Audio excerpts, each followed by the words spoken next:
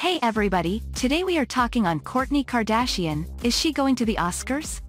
Reality TV stars beau Travis Barker announced as special musical performer at 94th Academy Awards. Let's watch further details in this video. Hit like and share with your friends. Kourtney Kardashian could well find her way into this year's Oscars ceremony. It was announced on Friday that Kourtney's beau Travis Scott will be one of a few special musical guests performing at the 94th Academy Awards next Sunday. While there is no confirmation yet on whether Kourtney will attend, it certainly would not be a surprise to see Travis bring along his fiancée as his red carpet plus one. Producers Will Packer and Shayla Cowan announced the news on Friday, revealing that the Blink-182 drummer will be part of an all-star band including Sheila E., pianist Robert Glasper, and musical director Adam Blackstone.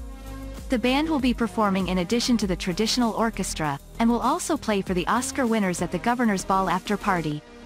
DJ D-Nice, who became a star during lockdown with his DJ sets on social media, will also appear on the show, per The Hollywood Reporter. A vocal group led by Jason White called The Samples will also perform at the show. It would not be the first red carpet outfit for Travis, but certainly their most prestigious. In September last year, they sent fans wild posing together at the 2021 MTV Music Video Awards in New York City. But before exclusive details, please subscribe our channel, hit bell icon, and I'm sure it helps you to watch what we are watching.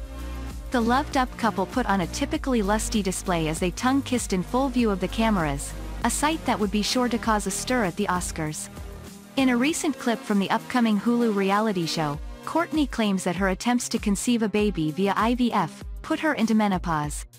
The mother of three opened up about her fertility treatment struggles in a new teaser trailer for her family's upcoming Hulu reality series The Kardashians, which premieres on April 14th.